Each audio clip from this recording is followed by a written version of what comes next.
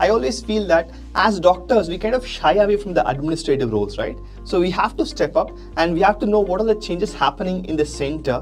Compared to the last year, there's close to 10,000 crore increase, more than that increase in the healthcare budget of 2024. Government has seen that out-of-pocket expenditure, that's when you go to a hospital, people are spending from their pocket and not using from the insurance schemes.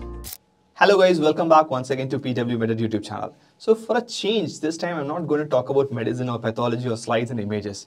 We're going to talk a little bit about what has happened in the recent budget and the healthcare allocation regarding the budget of 2024.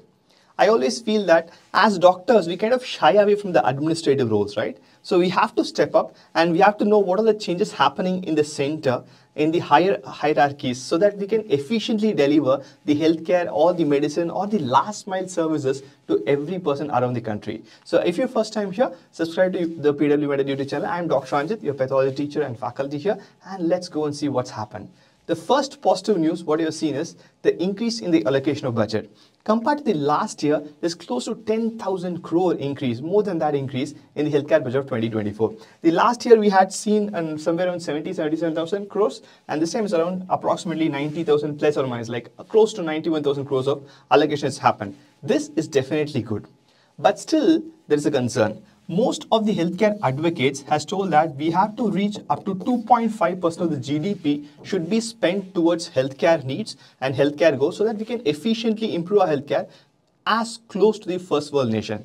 This was actually the NRHM guidelines as well, the targets as well, but we have failed to reach it here. But hopefully it's a positive note. We have increased 12.9% of funding from last year to this year. That's definitely a positive note. Welcome move with the government, and hopefully we'll slowly inch by inch reach our target goal of 2.5% of GDP spent, right? So that's the first thing.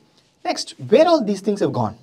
Like which are the core areas which have got an increased amount of money so that can be propelled, right? First and the foremost thing is, even in the interim budget of 2024-2025, way back in February, March, the finance minister said that India's vaccination thing, especially towards cervical cancer regimen, is going to become wider, and that's one of the important areas where the funding will be used. Vaccination for the cervical cancer from 9 to 14 years of women for now, girl childs for now. Hopefully in future, men also will be included for other urogenital cancers. And it's going to be implemented by the UVIN thing. And the UVIN app is UVIN protocol and everything is up and running so that India will be one of the foremost countries in the world where everything, including vaccination, will be digitized, right? We are the forerunners of digital economy, and we have hopefully become the forerunners of healthcare digital schemes as well, right? So this digitization of the immunization protocol not only stops here, India has also pushed a little bit of more money into the telemedicine and the digital medicine arena as well. Not just that, your Ayushman Bharat Pradhan Mantri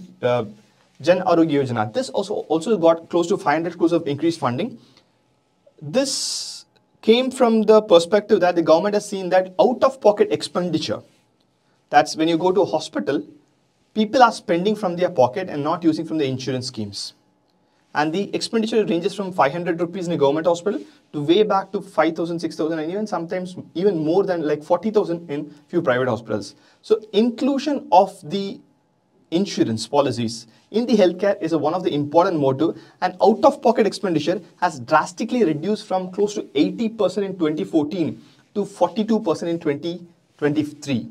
This has to even more better, right? So insurance will become definitely an integral part of all the healthcare needs in future. It has both its good sides and bad sides. Maybe in sometimes later we'll discuss about that, right? And if you're a healthcare entrepreneur listening to this, insurance is going to be a big deal.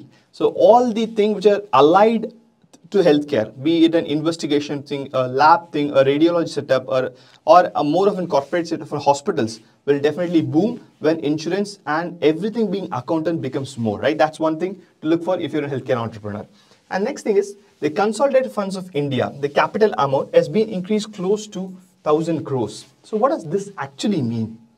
So what it means is India is going to kind of give or disperse loans for people who are going to do some infrastructure development, be it pharmaceutical, building your own drug company, building anything innovative. The amount of money India is ready to shell out is going to be increased by 1,000 crores from last year. That's a very, very welcome move, which is again to promote the Make in India products. So why should we pay the taxes or import duty for a foreign drug? Let's make it our own.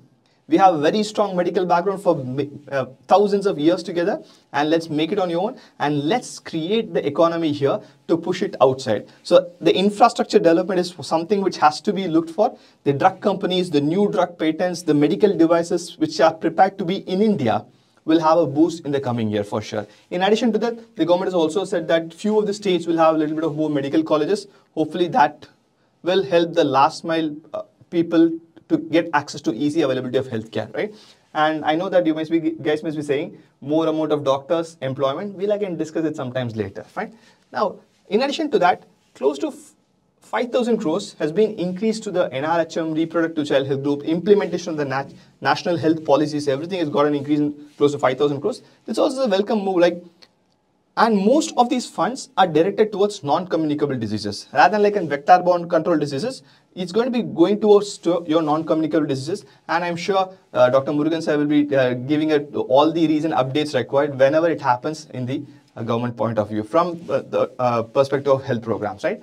And last but not the least, taxation. I'm not going to talk about the tax which is involved in the stock markets or the tax slabs which is involved in employments.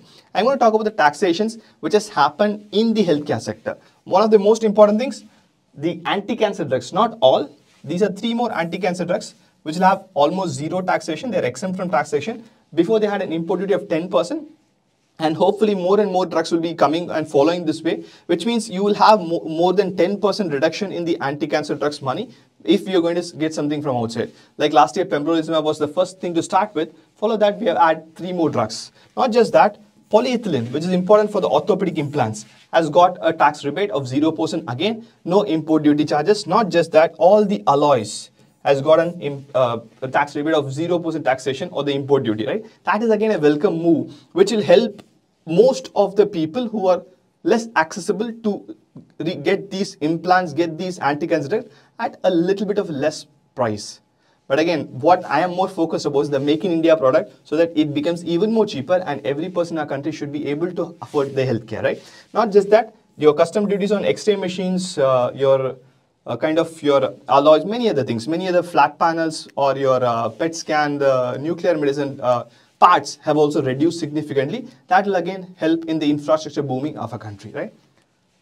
The research products development has also got a little bit of increased funding, but this is not primarily due to healthcare alone. Your biomedical, biotechnological, anything health related will also be involved in that. But yes, healthcare project research funding, though it's a very start move, hopefully this funding should become more and more significant so that the funding for the infrastructure development and the science, which is also Make in India, should grow, right? Hopefully that will happen in near future. So what has been neglected? Like I said in the start, 2.5% was the goal and it's not reached there. We have to reach there by default. The second most important thing, as a doctor, I would feel that the government has definitely done its best to take care of medicine to the last consumer, that's a patient. But the government has kind of ignored and has been consistently ignoring forever to look at the healthcare workers. So what have we done for them? In the recent lights of many fights, many quarrels, many hits, abuses, coming back again and again, healthcare budget, I feel, should be also allocated for the protection of the healthcare employees, be it doctors, be it nurses, be it lab technician, everything. That's something which you have to do. The government has taken care of definitely the patients, definitely the infrastructure, but who is going to run that?